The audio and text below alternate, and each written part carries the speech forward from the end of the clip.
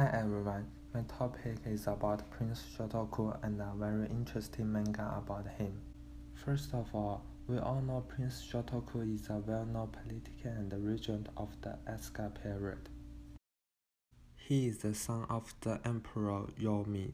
Prince Shotoku was strongly connected with Sui dynasty of China in all aspects. For instance, bringing Confucian to tour from China, using the cap ranks at the court. Also sending embassy to China. People print his portrait on the cash to remember him.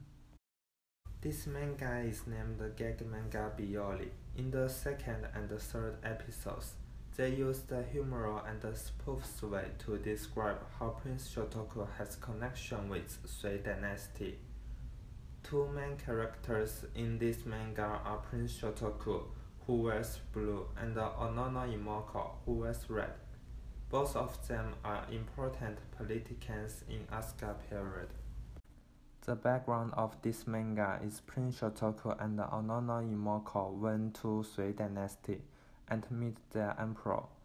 There is a very famous sentence which is, "The emperor of the sunrise country rise to the emperor of the sunset country."